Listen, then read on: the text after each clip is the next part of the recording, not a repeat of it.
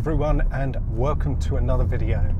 In today's video I want to talk about a change of approach I've had to my driving following my last video where I discovered, well, I didn't really discover, I knew all along anyway, but it kind of confirmed it, and that is that my right foot is the reason for my rear tyres not lasting very long. At a recent service I found that my rears only had 4.5mm on them and the fronts had 6.5, so I've worn through 2mm more on the back in the same mileage as the front. I need these tyres to last long enough until Bedford, which is now only a week away, and I'm hoping to get them to the Auto Solo in the middle of September as well. So I've had to change my default driving mode. My love of DSC fully off, and that rear diff means the rear tyres just aren't lasting very long at all. If I carried on driving as I was, beating them for a fall down track at Bedford and needing legal tread for the drive home, that would have been a bit too close for comfort. So I've had to choose between one of the three driving modes that gives me full traction control: Eco Pro, Comfort and Sport. Let's start with Eco Pro.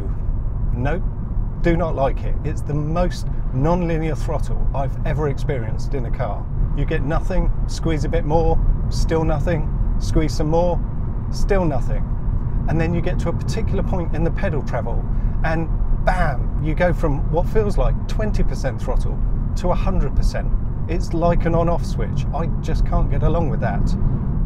Eco Pro does have its plus points though. On a run recently, a fairly lengthy drive, in my uneconomical manual car, I managed over 40 miles to the gallon. That's economy on a par with my standard 1.6 litre Mark 7 Ford Fiesta ST.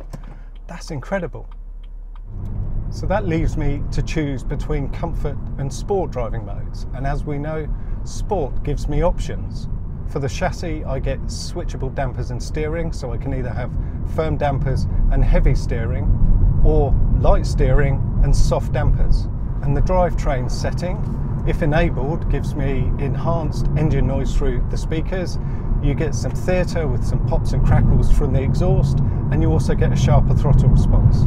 In sport, I can have the drivetrain setting enabled, the chassis setting enabled, or both. Now, I don't really like the firm dampers day to day, and on roads like this where it's all a bit choppy, it's not ideal. But I don't really like the drivetrain setting either. I like the enhanced noise that you get from the exhaust. I like the enhanced noise you get through the speakers. But the throttle completely ruins it. It's just way too sharp. I mean, ridiculously so. It does feel linear, but it's all over within what feels like about 50% of the pedal travel. That's just too much. I just can't get along with that. For me, it's all about the comfort throttle. I want 50% on the pedal to give me 50% throttle. I want the pedal fully down to give me 100% throttle. So apart from the aforementioned run that I did in Eco Pro, I've forced myself to drive for the last 600 miles in comfort driving mode.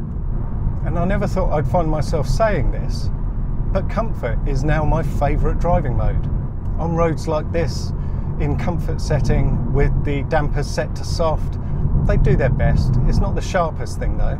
It can feel a bit woolly and imprecise here and there, but it doesn't stop the lovely front engine rear wheel drive chassis balance though. It doesn't stop your ability to neutralise understeer with a bit of throttle just to tighten the line a bit, all the while trying to just edge up to and tickle the traction control with a nice linear throttle. If I'm honest, it's been a learning experience. It's brought me back from playing with the back end at every opportunity, using the DSC and the diff pretty much everywhere, but destroying my rear tyres in the process. Instead, I've just been trying to be super smooth with everything that I do, using the grip that the rear tyres have, making maximum forward progress with just the occasional traction event. And that's just as well because I've got Bedford next weekend, and out of all of the people that I know that are going and all the cars that are going, my car is among the slowest. As I found out recently, manual versus auto, I'm about a second slower to 100, and that's against a standard 140 with the ZF8 speed. Down the 1 kilometre long back straight at Bedford, that's going to be a good few car lengths. I'm going to have some serious work to do. Of course, I'll be recording every session at Bedford. It's a true open pit lane day, which I haven't done for a long time because they run sessions at Goodwood. So we're going to have the ability to go out in pairs, try a few things, get some good footage. It's going to be a fantastic day. I'm really looking forward to it.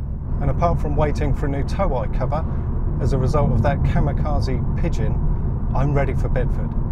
If you want to see that, don't forget to like, share and subscribe, and thanks for watching. I'll see you in my next video.